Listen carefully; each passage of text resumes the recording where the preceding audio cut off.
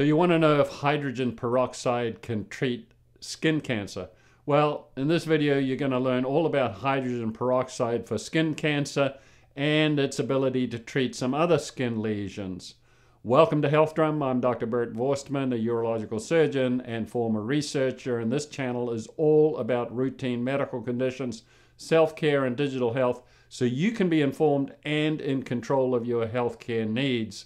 If this is your first time to the channel and you want to know all about good health, go ahead and subscribe. Like you, many others are interested in digital health, so feel free to reach out with an email or hit the comment section below. By the way, Health Drum is for educational and informational purposes only and not a substitute for professional medical advice.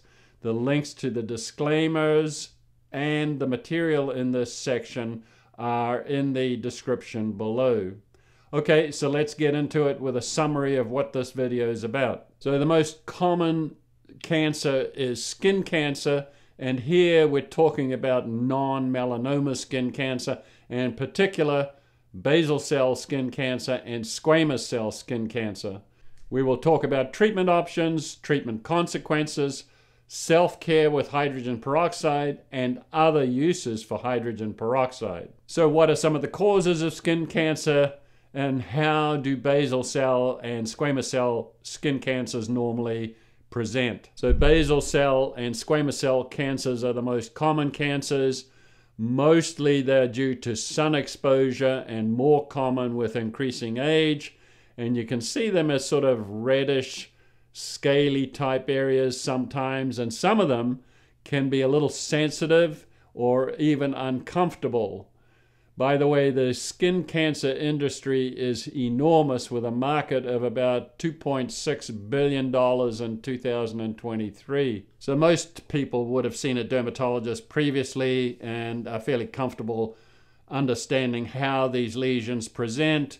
They would have had some of them frozen off, but there are some other treatment options, and we're going to just go over them right now. Here's a list of typical treatment options for non-melanoma skin cancers such as basal cell or squamous cell, from cryo or freezing to topical chemo such as 5-fluorouracil, photodynamic therapy, radiation, or excision such as using Mohs surgery.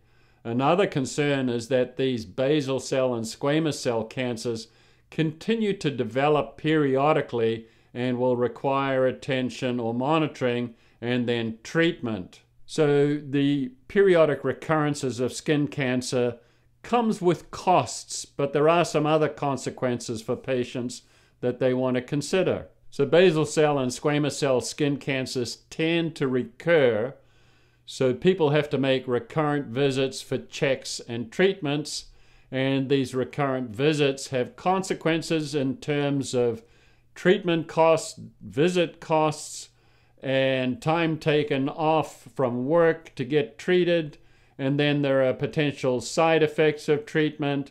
So many people with recurrent skin cancers like basal cell or squamous cell are comfortable with diagnosing their condition and want to know if there's anything that they can do themselves in the way of self-care to limit their treatment costs. So you can buy the high concentration hydrogen peroxide online quite easily. Any of the concentrations between 33 and 40% are useful. It can be applied to the area in question with a cotton ball or a Q-tip.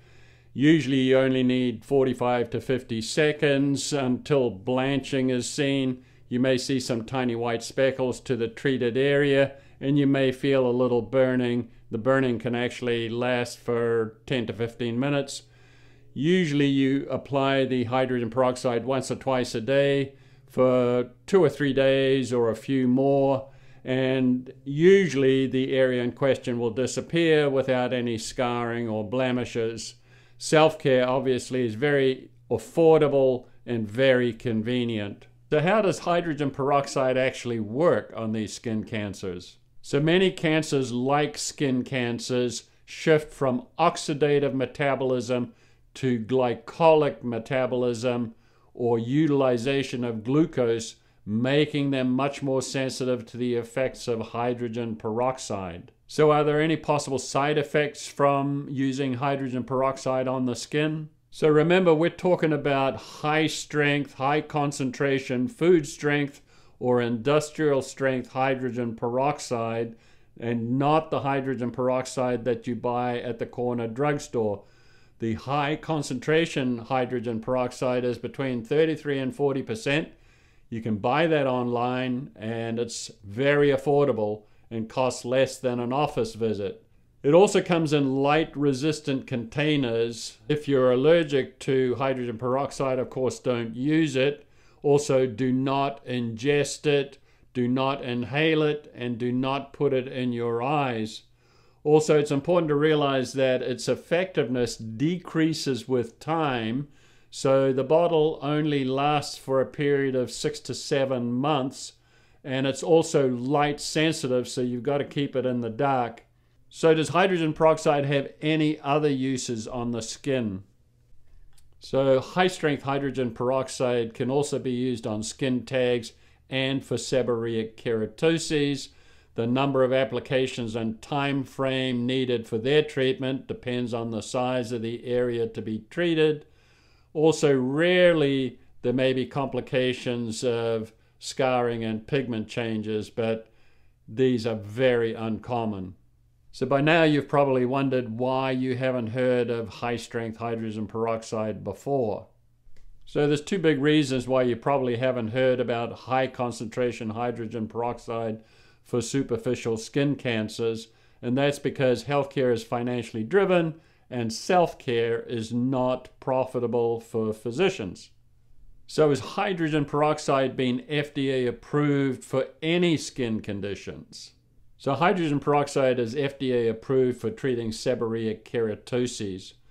However, by now you will realize there's enough proof of concept for more hydrogen peroxide studies on basal cell and squamous cell skin cancers, for downsizing bigger squamous cell cancers to make surgical removal easier, and it may be possible to treat other squamous cell cancers such as those on the anus, cervix, penis, and for human papillomavirus or HPV. By the way, links to these articles are in the description below.